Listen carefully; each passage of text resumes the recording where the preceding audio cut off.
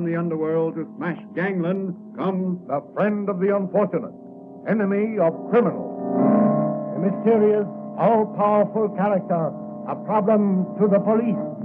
But a crusader for law. In reality, Dan Garrett, a rookie patrolman, loved by everyone but suspected by none of being the Blue Beetle. As the Blue Beetle, he hides behind a strange mask and a suit of impenetrable blue chain armor, flexible as silk but stronger than steel.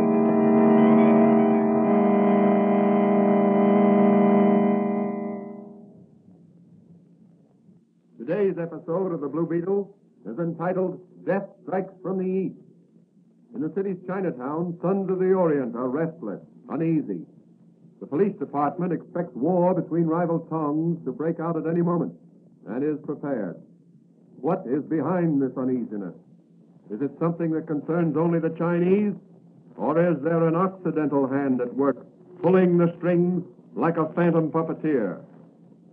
As our story opens, Patrolman Dan Garrett, who in secret is the Blue Beetle, discusses the situation with his friend and confidant, Dr. Franz, in his little apothecary shop. You know, Doc, leaning here on this counter, it's hard to realize that you and I are only a few city blocks away from the Orient. You're referring to Chinatown? Yeah. I wish I knew what was going on down there. Do you think rival towns are about to war on each other? No, I don't. Then what do you think is causing this unrest the newspapers speak of? Fear and resentment. Resentment? Of whom? Of us. You mean the police? No. The white race. But what have we done to them? We don't molest them. No, it isn't that. I think there's some sort of a racket going on down there. Are you going to do anything about it? Well, I'm going to ask the chief to assign me to a beat in Chinatown. You'd better be careful, Danny. You could disappear down there and no one would ever find you. Oh, I'll be careful, all right. I've got a friend down there. A Chinese? Yeah. Restaurant keeper, Ling Wan. Cultured gentleman. I saved his life once, and he's never forgotten. I'd imagine he could be very helpful. Well, I've got to run down to headquarters now. Maybe Manigan and I can both get assigned to that district. Well, good luck to you, Danny boy. Thanks, Doc. So long. Patrolman Dan Garrett is headed for the Orient.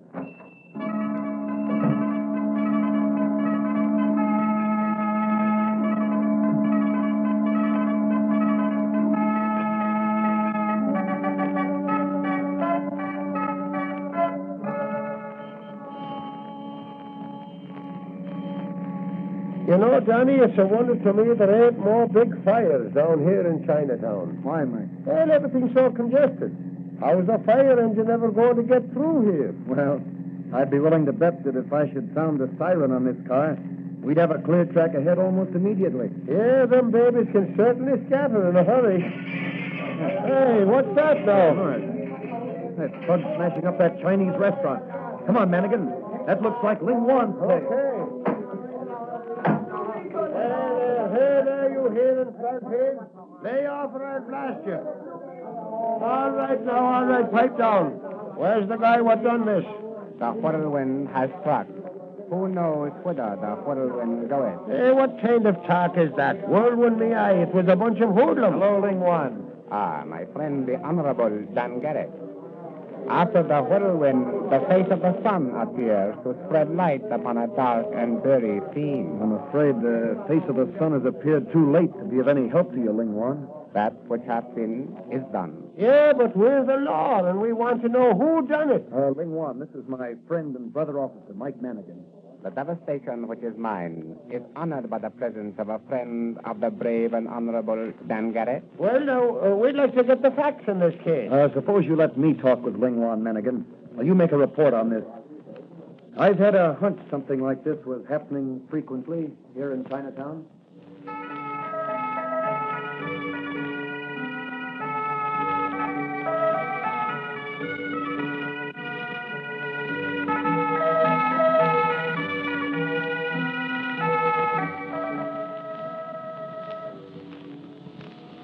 You say, Ling Wan, that if a merchant refuses to pay tribute money to the one you call the Purple Dragon, or to buy his merchandise through him, his shop is wrecked as yours was just now? That is true, my friend.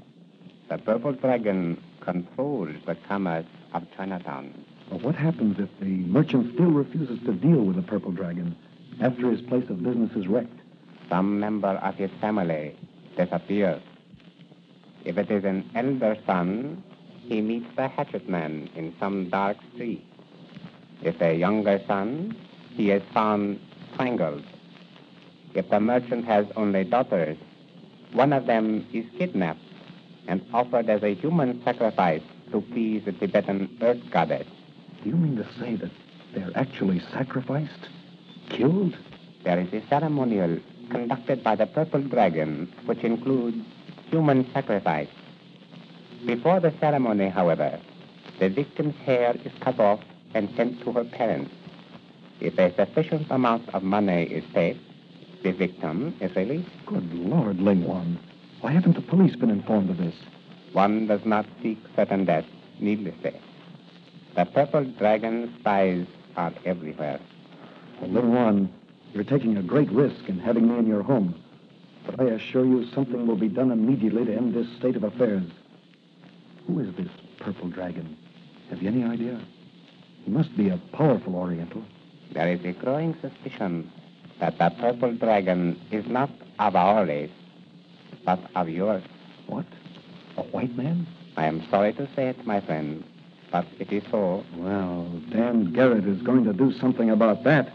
And he's starting right now. I've sworn to uphold the law, to serve justice, to drive every crooked racketeer from this city. This extortion racket must be smashed.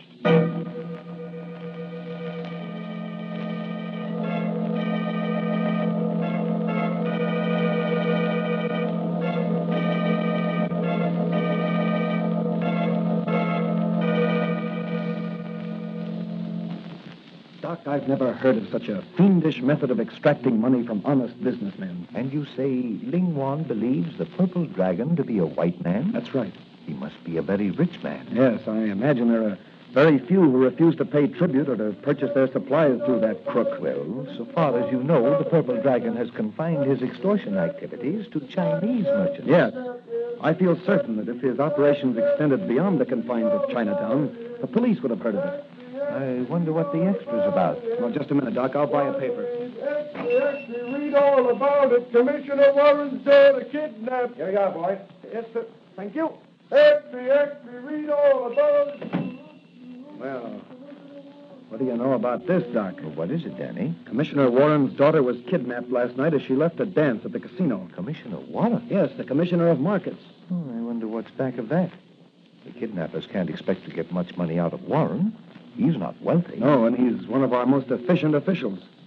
Say, you don't think... Well, what is it, Danny? I'm going over to Commissioner Warren's house and make a little investigation. Hey, what's that? Someone just threw a stone through the store window. Oh, here it is. There's a note tied to it. Well, what does it say, Danny? It says, devastating tornado descend upon honorable place of business.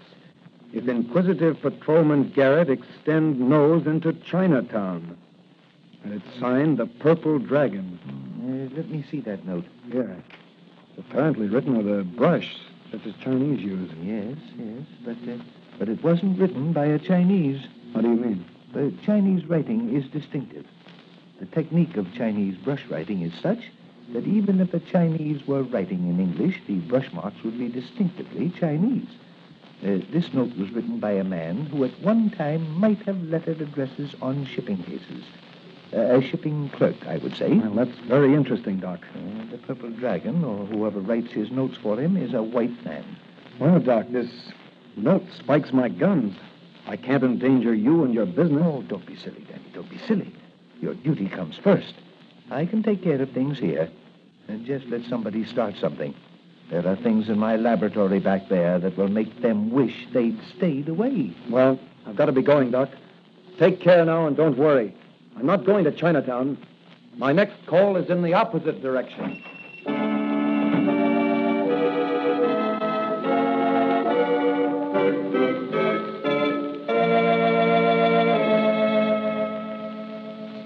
Commissioner Warren, I've been assigned by the police commissioner to do a little investigating in this case. Yes, I'm glad you have, my boy. I'd appreciate any information you could give me, Commissioner. I'll give you what I can.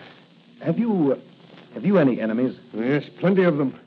In my position, there are bound to be individuals and groups who resent my interference with their attempts to extort money from the firms that do business with the city. So, there is an extortion racket. Well, yes.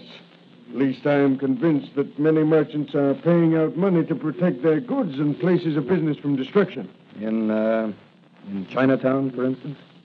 Well, yes. How did you know? I have a friend in Chinatown. I see. Well, to be frank with you, I've been conducting a quiet investigation down there. Do you think your daughter's kidnapping is in retaliation? I'm certain it is. Why? Now, this note, I received it about an hour ago. Here, read it. The Tibetan Earth Goddess is angry. You are interfering with her plans. Unless you cease your efforts, you will never see your daughter again. Signed, the Purple Dragon. This note was written by a white man also. Beg pardon, what did you say? Oh, I said this note was written... Excuse, please. Messenger leave package for Honorable Commissioner. Thanks, Ling Chao. Who was it? Ling Chao, no see. Messenger, push button, leave package on doorstep, run away. All right, Ling Chao, you may go. Better not open that, Commissioner. Might be a time bomb or some type of infernal machine that'll explode when opened. It doesn't feel heavy enough. Any sound of ticking? Not that I can hear. Better let me have that package. I'll open it. You stand over there. Now, be careful, Garrett. Force can't afford to lose men like you know. Thanks, Commissioner. Well, here goes. What is it? A box full of golden hair. My daughter. Her hair is that color. You don't think that Oh, no, she's not dead yet, but something will have to be done quickly, and I'm going to do it. What are you going to do, Dan? I've got a hunch, and I'm going to play it. What can I do to help? Call up the Income Tax Bureau and find out, if you can, which 2 or 3 persons in the city showed the greatest increase of income last year. Also, find out anything else you can about them. When you get the information, phone it to Dr. Franz or to me at his shop. I'm certain that one of these persons will prove to be the Purple Dragon.